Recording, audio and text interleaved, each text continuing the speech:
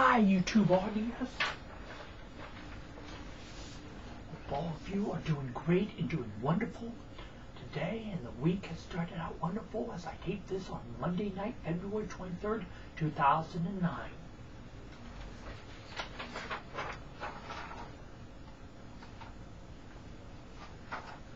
Okay, here's something. The 18-year-old daughter of Sarah Palin, Bristol Palin, has done an interview with Fox News. In it, she says she doesn't believe abstinence teaching is realistic. And she says her mother's pro-life position did influence her. She said it was her choice to deliver and keep the baby. Bristol also says she and the child's father will get married someday, but right now they want to finish school. Bristol does say she wished she had waited 10 years before having a child. Bristol is wrong. Plain and simple wrong. Why? Because I say so? Because people on the political right say so? Because Reverend such and such says so? Because the polls say she's wrong?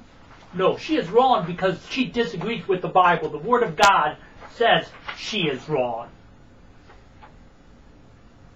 Okay? Now let's look at what the Bible has to say on the issue of sexual relations. First of all, let's look at 1 Corinthians 6, verses 12 through 14. Okay? 6, 12 through 14. Everything is permissible for me, but not everything is beneficial. Everything is permissible for me, but I will not be mastered by anything.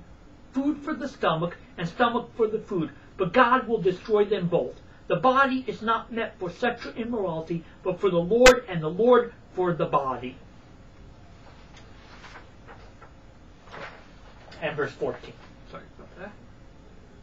By his power, God raised the Lord from the dead, and he will raise us also.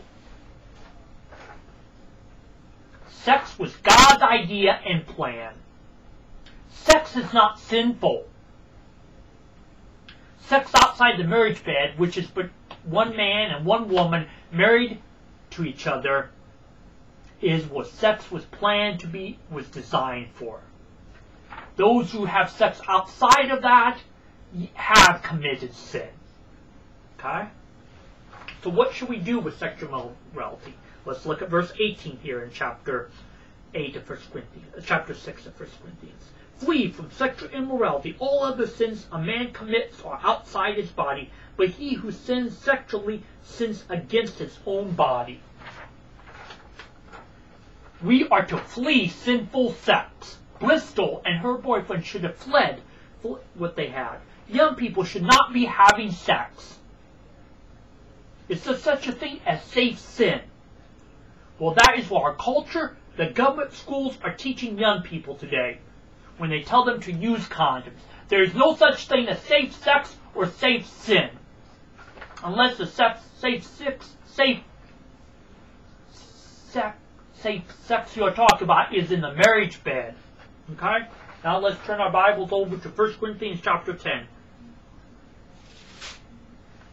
Chapter 10, verse 8.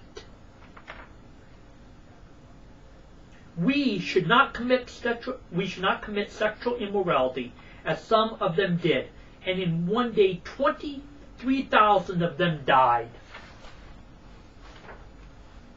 Sin can kill you. Sin kills. The Bible says a man reaps what he sows. Romans 6:23 says, the wages of sin is death, but the gift of God is eternal life in Christ Jesus our Lord. There is spiritual death, which happens when one rejects God's free gift of Jesus and dies apart from having Jesus Christ in their heart and life. However, sin also kills the physical body.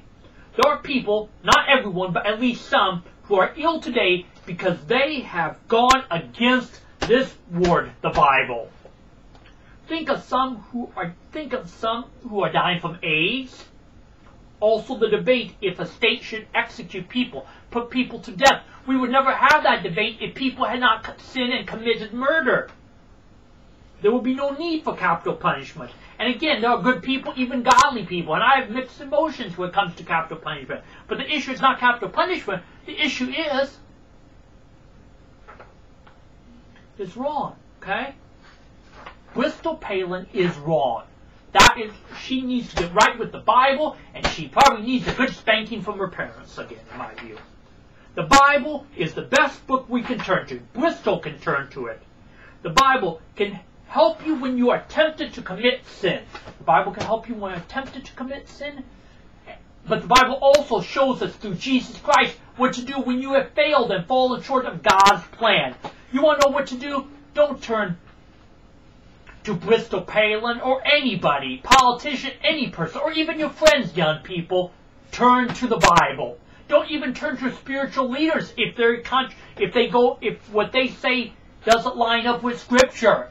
Scripture will help you when you are tempted. Jesus will help you when you are tempted to sin. And when you do yield to that temptation and give into it and sin, Jesus is there to forgive you and to redeem you if you will call upon Him. So I encourage you, get into the Bible. Find out what the Bible teaches for itself.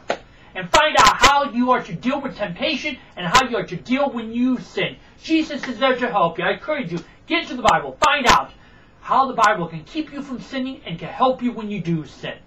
I hope this has been a help. Thanks for watching. Post any comments or email me any questions you have concerning the Bible or something else. Thanks for watching. Until next time, I'm Billy. I'll see you.